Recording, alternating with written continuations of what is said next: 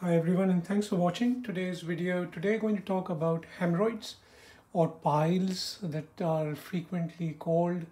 Um, First thing to know that how common are hemorrhoids? Hemorrhoids are extremely common. In my experience, I think almost every adult has hemorrhoids over the age of 18 or 19. Almost all of us get hemorrhoids. Many of us don't know about them because they are on the inside and they don't cause any problems or any symptoms in vast majority of people who have hemorrhoids. So first thing to understand is what are hemorrhoids. So I've drawn the bottom end, so that is the buttock cheeks.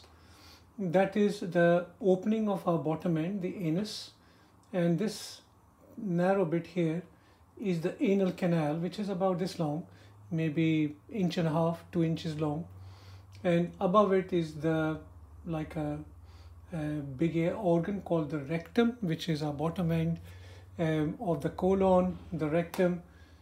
Just inside the anal canal, where the anal canal meets the rectum, is where the internal hemorrhoids happen. So you can see these little blood vessels which are bulging like little cushions. They are bulging inside. You can't feel those on the outside. So these are the ones which are called internal hemorrhoids. Ones that are bulging and they bulge out of our bottom end, like hanging out. They don't have to be hanging out all the time.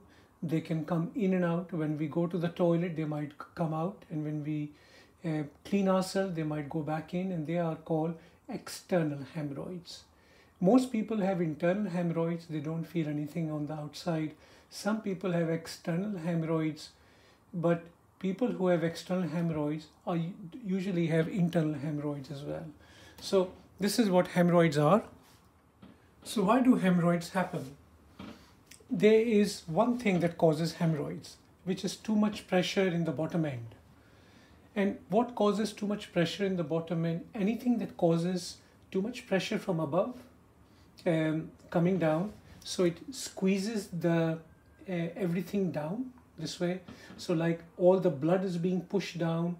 So people who sit on the toilet for a long period of time, straining, so people who have got constipation, but also people who go to the toilet very frequently, say they go 4 or 5 times a day with loose motions, etc.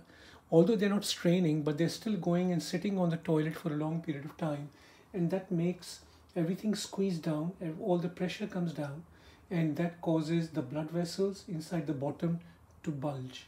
Yeah, it's like squeezing a balloon. If you squeeze the balloon in one end, the other side of the balloon, the air goes into the other side and it bulges. Same thing happens with the blood vessels. They start bulging on the inside. It does not happen over a day or two, over a week or two. It happens over many months or many years with constant straining. So people who are severely constipated, or people who have a habit of sitting on the toilet for a long period of time, sitting on a toilet trying to read Harry Potter all in one go, is perhaps not the best thing to do. Is go to the toilet, do the business, and come out. People who do heavy lifting, so when they lift, the tummy pressure increases and everything is squeezed down. So whether they do heavy lifting in the gym or whether they do heavy lifting at work, both of them will cause high risk of developing hemorrhoids. In women, because of pregnancy, the baby is occupying the tummy over here and everything is squeezed in, everything is pushed down, and that causes hemorrhoids. So far more common in ladies as compared to men. So what are the symptoms of hemorrhoid? What problem will people get?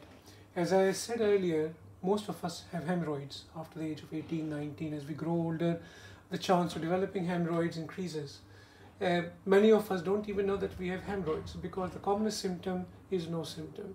They are on the inside and we don't even know they are there. Some people feel when they go to the toilet, these little bumps or lumps come out or come to the edge of the anus. Sometimes once they have cleaned themselves, they go back in themselves. Sometimes they have to be pushed back in. And so second common symptoms is lumps in the bottom end. They look like little cherries coming out. Third common symptom is bleeding. And please note, the bleeding is fresh blood. And it is sometimes just on the paper, or when you clean yourself on the toilet paper, but sometimes it can drip into the toilet bowl, sometimes it can spray into the toilet bowl. So the whole toilet bowl can become quite red. It's quite alarming, it's worrying. People think that it is very scary and they might have torrential bleed, which can even severely affect their life. However, in my whole career, I have never seen anyone die from bleeding hemorrhoids. Yes, post-operative bleeding from hemorrhoids can be quite heavy and can be at times life-threatening, but hemorrhoids which have had no surgery, I have never seen them bleed so much that can cause risk to someone's life. But it can be quite alarming seeing it. Itching in the bottom end, so it feels like there's something there you want to scratch. Bit of discharge of mucus, clear slime coming out into the, sometimes with the stools, sometimes without the stools. Just go back again, the bleeding is usually separate from the motions. So at the end of the going to the toilet, either the blood is on the paper or it sprays into the toilet. So it's not mixed with the motions. Patients can get discomfort in the bottom end. It feels like a dragging sensation in the bottom end, heavy feeling in the bottom end. However, pain with hemorrhoids, please remember, is extremely unusual. Yeah, the only time hemorrhoids become very painful in my experience is when they're thrombosed or they're strangulated hemorrhoids. So when the external hemorrhoids come out, sometimes they can't go back in, yeah, because the straining and everything, or they're too big and they get congested, they get too much blood in it and blood clots. When the blood clots, it becomes like a big lump. Now that big lump can be extremely painful. Sometimes the piles come out, and because the straining, they all come out and they can't go back in. It's like putting a finger through a ring. Sometimes the finger swells and the ring can't be taken off and the fingers keep swelling. Same thing happens because the bottom end is like a ring. Once sometimes in few people, when the hemorrhoids come out, they can't go back in because the ring is too tight. And they become swollen like grapes or big dark red cherries. And that is a very painful condition called strangulated or thrombosed hemorrhoids. So that is the only time the hemorrhoids cause symptoms. They're not common pain. The rest of the symptoms are quite common. So how can we avoid hemorrhoids? Most of us, as I said, will get hemorrhoids. Avoiding hemorrhoids is very difficult. I think it's part and parcel of our life, part and parcel of growing old. However, if you don't want to have troublesome hemorrhoids, try and avoid straining. Don't sit on the toilet too long. Avoid too much heavy lifting, especially heavy lifting which affects your bottom end of your tummy and your pelvis. So stooping down and lifting things from bending down, stooping down can cause more pressure in the tummy and cause hemorrhoids. Obviously, pregnancy can cause hemorrhoids. So try and avoid straining. Don't sit on the toilet too long. So what is the treatment for hemorrhoids? I divided the treatment of hemorrhoids into two different varieties. Non-surgical treatment, in which there is no surgery involved, and surgical treatment. Let's take one at a time. So first of all, non-surgical treatment. Now, creams and suppositories which are available for hemorrhoids over the counter from any pharmacy you can get after speaking to the pharmacist. And they are okay for mildly uncomfortable hemorrhoids or itchy hemorrhoids or hemorrhoids which are quite swollen, and with sometimes with the creams, suppositories, they tend to shrink and go back in. If they're very swollen and painful, I suggest what you do, apply some ice pack on it. So wrap an ice pack or something into a piece of cloth and put it against the hemorrhoids. Don't put directly ice pack on it, it will get stuck, it will be very, very painful. Now, when the patients come to the clinics, like outpatient clinic, etc., elastic bands can be put onto the hemorrhoids. They don't require any anesthetic or any sedation or anything like that. Little tight elastic bands with a little instrument are placed onto the hemorrhoid, and it takes the blood supply away. So it basically goes around the hemorrhoid very tight and it loses the blood supply. It falls off after a few days, or part of the hemorrhoid falls off. What are the complications of this? Mainly are pain And obviously when the hemorrhoid falls off, there's a small risk of very heavy bleeding. Injections can be put into the hemorrhoids again in the outpatient, don't require any anesthetic, etc. Both these treatments sometimes require repetition, so they will require quite frequently to be repeated, few weekly, usually 6 weeks apart, 3 or 4 times. They all have failures, none of them are guaranteed to work. The success rate of these two treatments is maybe 80–90%. The smaller the hemorrhoid, better the chance of these working. The larger the hemorrhoid, and if they are very, very big, these treatments cannot be done and they will require surgery, especially the hemorrhoid which are hanging out all the time. They can't go back in. These treatments most frequently don't work, and the main treatment is surgery.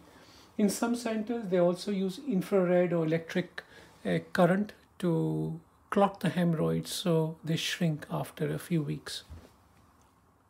So last but not the least, what is a surgical treatment for hemorrhoids? Should only be left for the hemorrhoid which are causing fair few symptoms and the non-surgical treatment is not working, or the hemorrhoids are too large to the other treatment to be successful.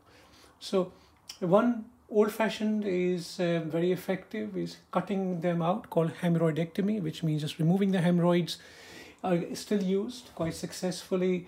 The more newer procedure in the last 10–15 years is stapling of the hemorrhoids. So they are cut across with a staple gun. So the blood vessels are cut in the middle, so the blood can't flow through anymore, and the hemorrhoids shrink in and go back inside. In some center, they also tie just the blood vessels. How successful this is, the answer is I don't know. However, some people do them. They require more expertise to do. Surgical treatment is effective. What are the side effects of surgery? Obviously, any surgery in the bottom end is extremely painful, can be very painful for several days or even for a week or two. The second problem that can happen is bleeding. When you cut blood vessels, there's a risk of bleeding from them, and the bleeding can happen immediately after surgery or even a few days or a week or two after surgery is performed. And I have seen, in my experience, torrential bleeding after surgery from hemorrhoids. Not very, very common, thank God, but can happen. So if somebody has had surgery and they're experiencing bleeding, not minor bleeding, because after any surgery, you would expect a bit of trace of blood on the poo or on the paper, etc. when you're cleaning. However, if the blood is coming and not stopping, then you really need to go back to the hospital to see the surgeons so they can control the bleeding. Sometimes what happens when the hemorrhoids are cut out, because every operation heals with scarring, the scarring can make the bottom end very tight, so things can't go through easily, and the bottom end can become very tight and very, very sore. Very difficult treatment for this condition. Obviously, if too much is cut out, then some patients will lose the control of the bottom end, so the bottom end becomes very loose. So when it becomes very loose, they can't control the wind or sometimes even poo, so they keep staining their underpants. Again, a very distressing side effect of surgery, but unfortunately that can happen after surgery. Then again, not a very common side effect. Thank God for that. I hope you found this video useful, and I hope to see you very soon. Thanks for watching, and please remember to subscribe, and if you like the video, then give me a thumbs up.